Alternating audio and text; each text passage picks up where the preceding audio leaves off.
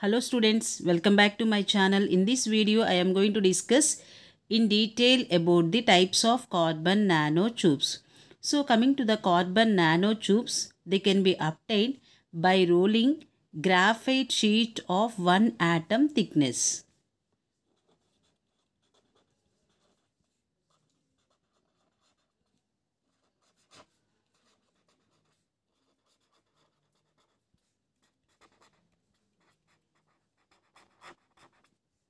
In general, the graphite sheet of 1 atom thickness is called as graphene sheet.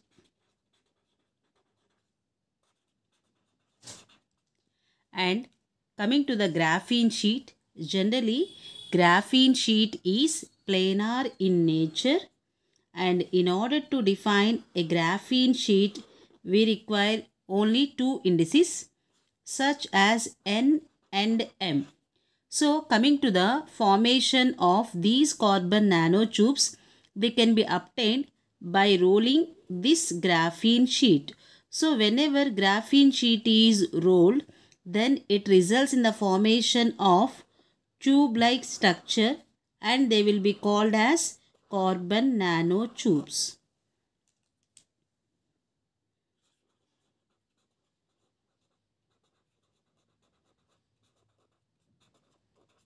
So whenever graphene sheet is rolled, then it results in the formation of tube-like structure, and these structures are called as carbon nanotubes. So these carbon nanotubes can be classified into two categories, namely single-walled carbon nanotubes and multi-walled carbon nanotubes. So whenever the graphene sheet is rolled at once, then it results in the formation of single-walled nanotube. And whenever this graphene sheet is rolled multiple times, then it results in the formation of multi-walled carbon nanotubes. It consists of number of layers, and the inter-layer distance between the two walls is around 3.3 Armstrong units. So let us see the detailed structures of single-walled nanotubes and multi-walled carbon nanotubes.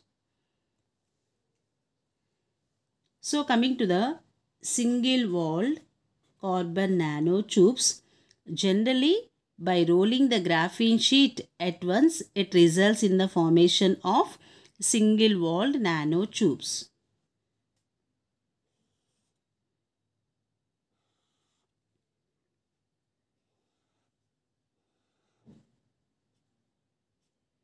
So it is good example for single-walled nanotube.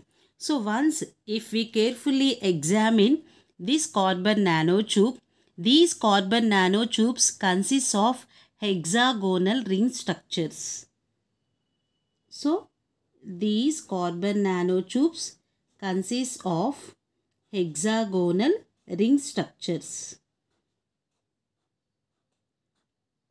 Since they are obtained by rolling the graphene sheet itself consists of hexagonal ring structures.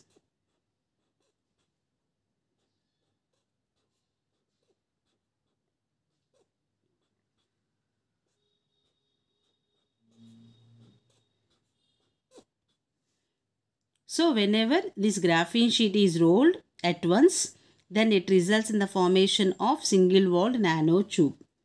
So it is the simple structure of single-walled carbon nanotube.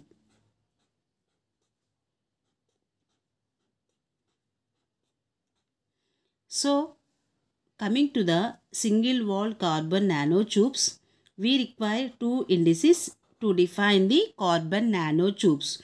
So depending upon the values of N and M, again these single-walled carbon nanotubes can be subdivided into three categories.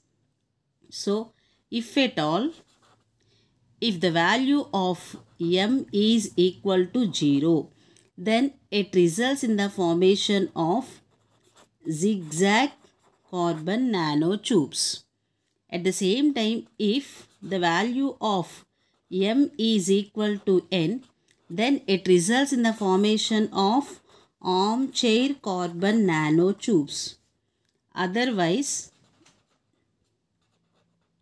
the carbon nanotubes will have chiral structure. Chiral structure means they have symmetrical structure. So, zigzag structure means these carbon nanotubes will have this kind of structure. It is called as zigzag structure. Whenever the two values are equal, that means if M equal to N, then it results in the formation of armchair structure. That means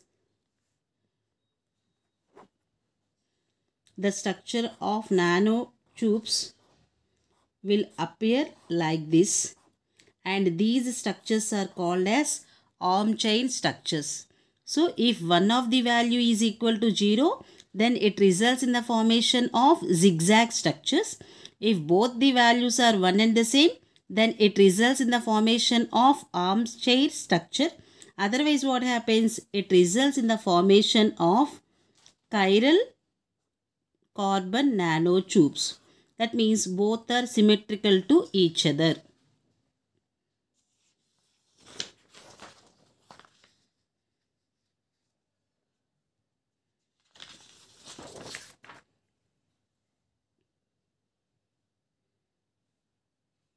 And coming to the multi-walled carbon nanotubes, generally they can be obtained by rolling the graphene sheet number of times. So let us see the simple structure. Let us consider a multi-walled carbon nanotube consisting of two layers.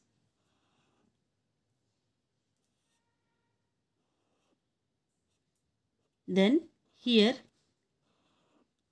the interlayer distance in multi-walled nanotubes is approximately 3.3 Armstrong units.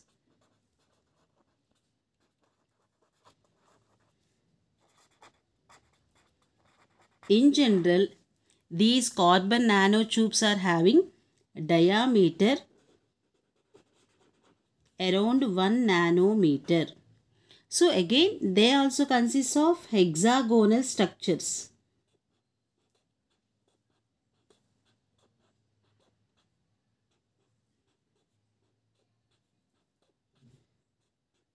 In general, they consist of armchair structures.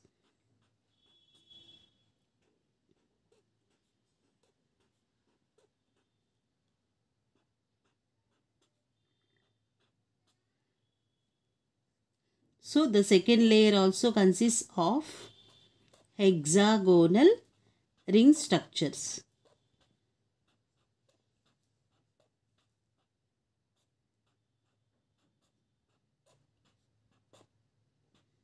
So this is the simple way of representing multi-walled carbon nanotubes.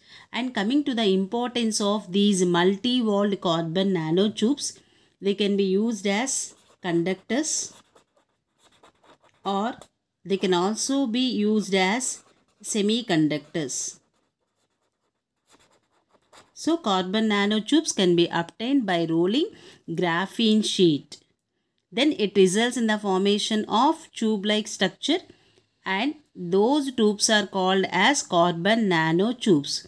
Again, carbon nanotubes are classified into two categories: single-walled carbon nanotubes and multi-walled carbon nanotubes.